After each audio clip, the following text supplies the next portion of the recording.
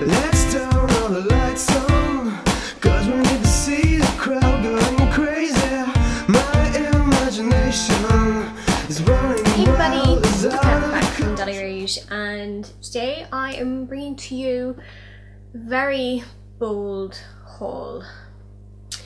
I thought I wasn't really one for doing the whole haul thing on the blog or on the YouTube, because sometimes it can seem a little bit like, hey yay, look at me, how much money I have, I'm able to buy all of these things. But now that I think about it, well, I spend a lot of money that I don't have. Hello wedding planning, hello haulage. And I think it's really nice to see other people and their shopping habits and perhaps feel a little bit better about your own. I don't know. Anyway, let me know your thoughts on hauls in the comment section below. And yeah, here is the Dolly Rouge YouTube inaugural haul video. Hopefully there won't be too many more of these because, well, unless I win the lottery or something, because I have a wedding to pay for, and weddings are very expensive. And so is most of the Brown Thomas beauty haul, which is where I've been hanging out for like the past month and a half, which is not good. So yeah, let's get stuck in.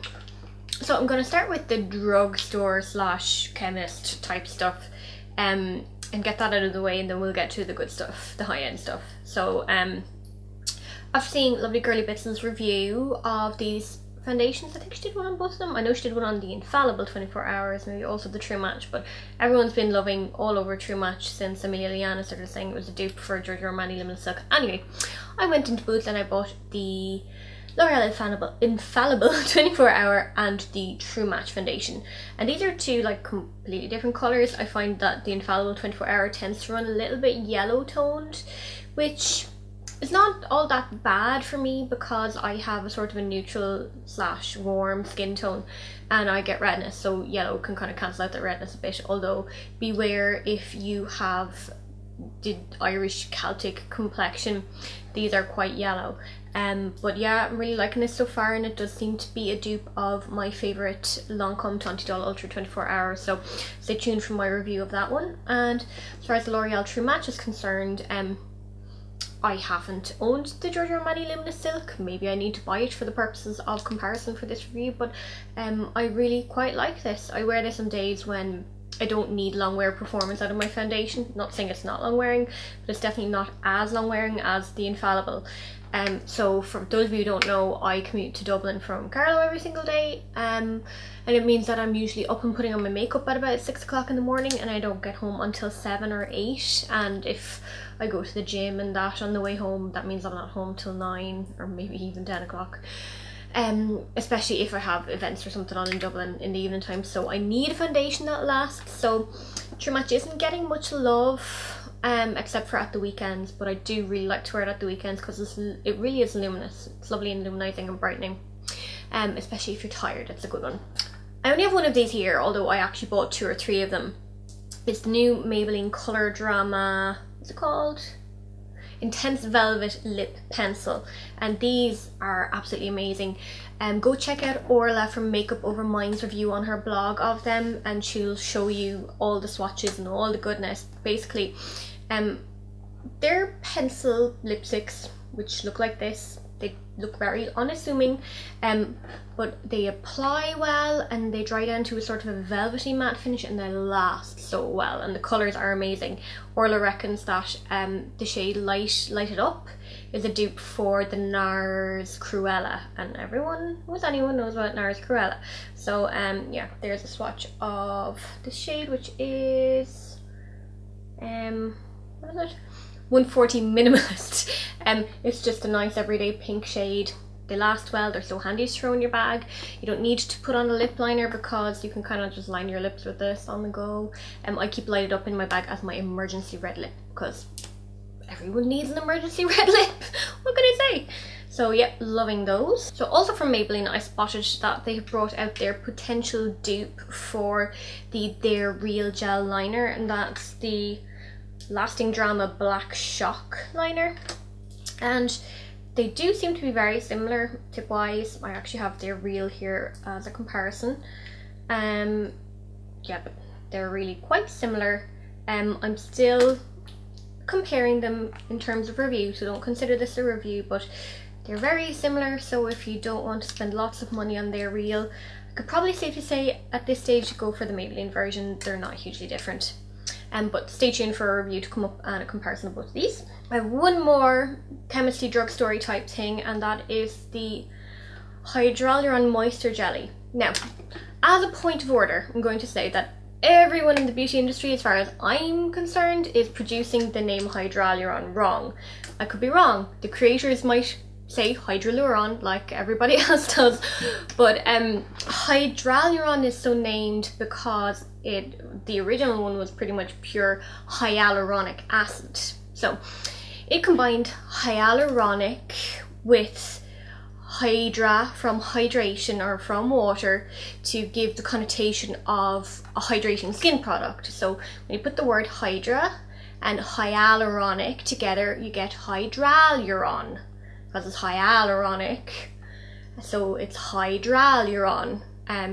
Yeah, anyway, I'm sure that everyone is going to be in the comments below saying, no, it's not, you're wrong, but as a scientist, I know how to pronounce hyaluronic, and I'm a little bit of a pedant, so I apologise in advance. So maybe Indeed Labs could let me know how it's supposed to be pronounced, if I'm right or if I'm wrong, and if I'm wrong, I'll eat some humble lipstick.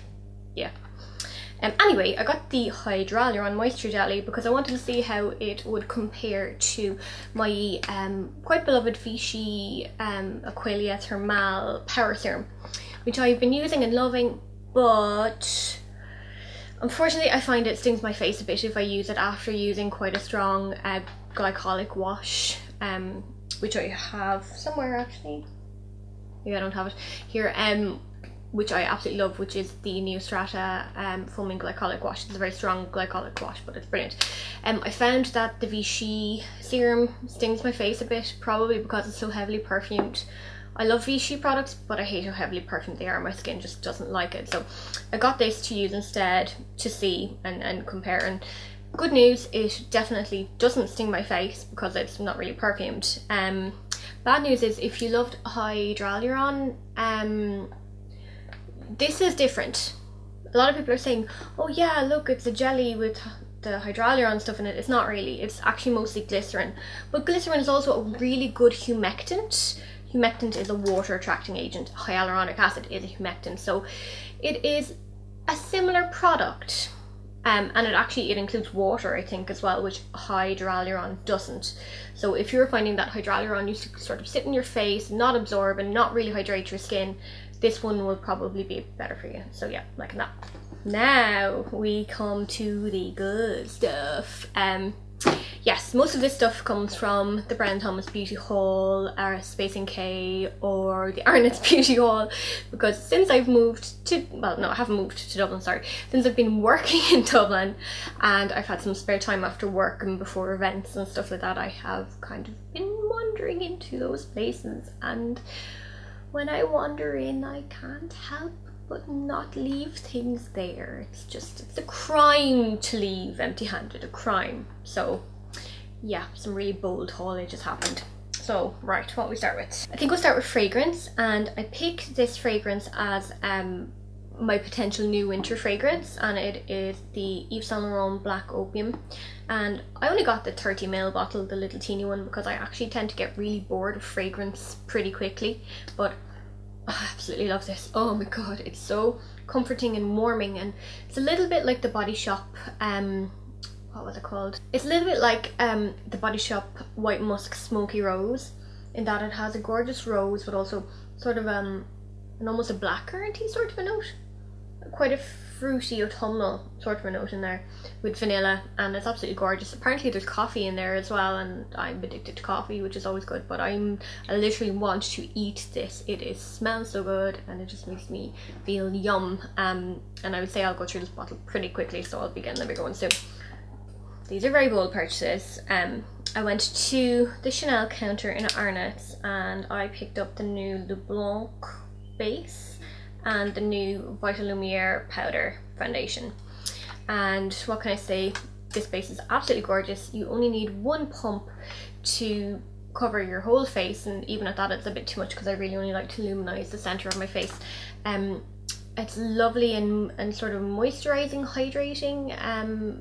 There's no discernible sort of scent to it that I can see, which means that it's not going to be irritating to sensitive skin, and it just sort of offers a sort of a soft focus effect over your face. I'm wearing it right now if you kind of want to see how it works. Yeah, it's just really nice and light reflecting goodness, good for anyone with fine lines and wrinkles, because the hydration will help pump them up a bit, and then the illumination will help to bounce light off it so that you can't see the wrinkles and furrows, because I'm getting them right here from squinty. Yeah, so yeah, I really do really like this under my foundation, and it's only like, I think it was only like €34, and I was like, really? From like a makeup skincare product from Chanel, it's only €34? I'm like, shut up and take my money. Yeah. Unfortunately, the Vitalumiere powder wasn't quite so inexpensive. I think this was $65, but I absolutely love powder foundations, having oily skin, but now that I'm increasingly quickly getting near to age 30, next couple of weeks, won't lie, I'm having a bit of a panic about it, but anyway, yeah, my fine lines and wrinkles aren't loving powders and powder foundations anymore, and powders are starting to settle into fine lines and make them look even worse than they actually are. So when I read about the Vitalumiere powder and how it was sort of a more soft, smooth, hydrating type of a powder, I was all over it, and I absolutely love it. I really do. Kills me to love a €65 powder, but I do. So you see in here you have a sort of a little mesh thing that seems to be made out of some sort of fabric, so it's a bit flexible, which means that you can sort of dip your brush into it. Your brush will touch off of the powder and come out, and you can then kind of swirl it around, the swirly bits here, just to distribute the powder all over your brush, and it means that you're not kind of tipping powder into the lid of a pot and then having loads of powder left over and you try to put the lid on the pot and then the powder goes everywhere. So it's actually a really good dispensing mechanism that's on this, and the powder is just gorgeous. It's lovely and soft. It can give full coverage depending on what type of a brush you use. If you use a kabuki brush, you'll get full coverage out of this. Really, it's more of a sort of a sheer to medium if you use a normal powder brush. I'm wearing it at the moment. If you want to assess how good it is, I have a spot right here, one around here, and one around here if you want to see how good the coverage is. But again, it's a lovely sort of a soft focus powder. It's almost hydrating. It's weird to say a powder is hydrating because powders can't really be hydrating, but you can see it. I just applied it just up there. Gorgeous and illuminating, and I have to say I absolutely love this powder.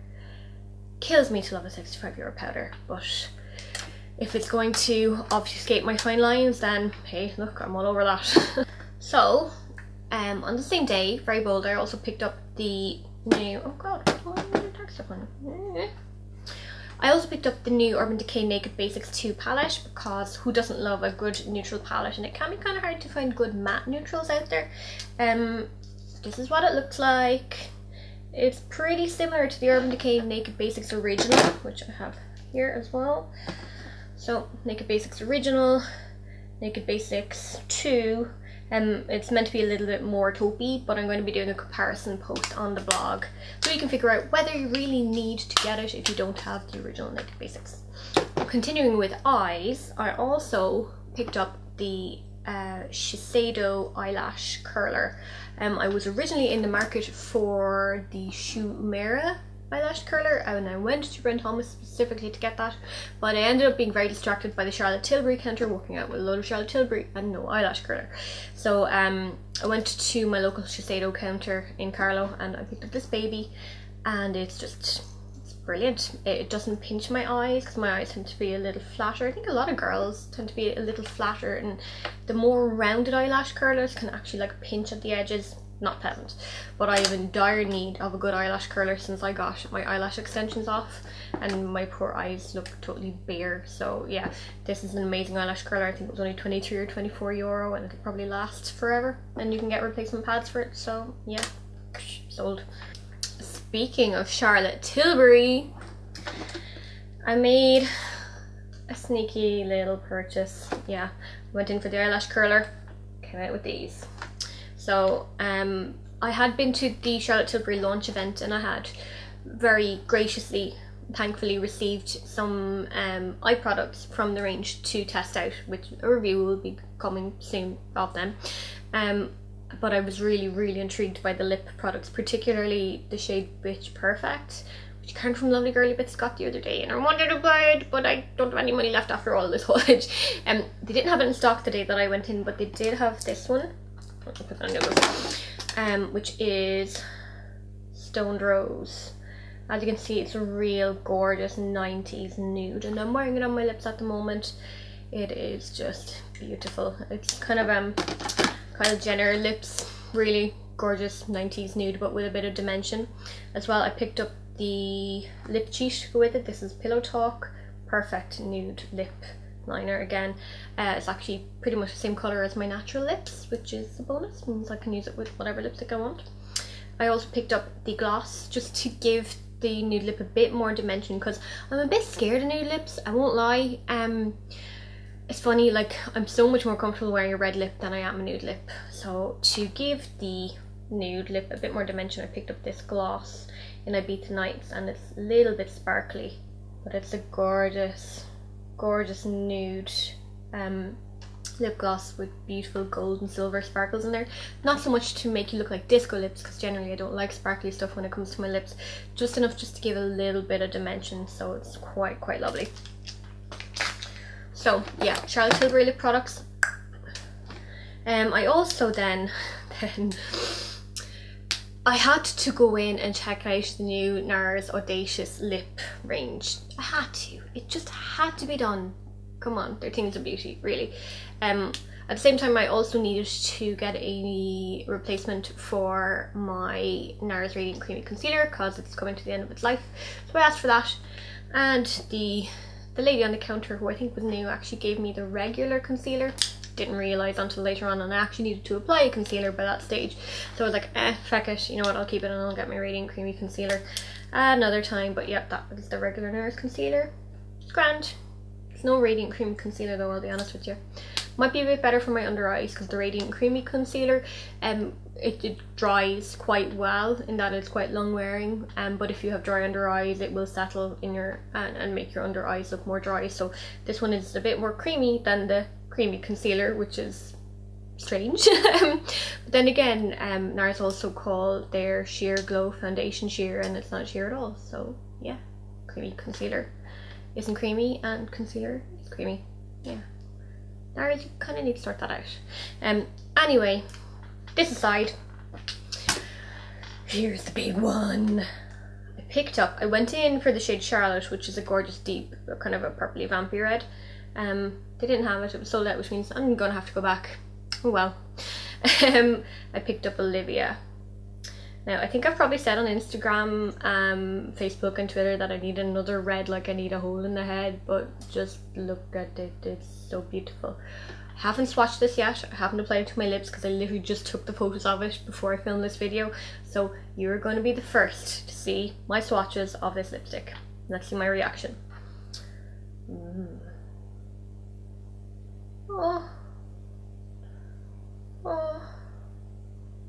Oh, look at that.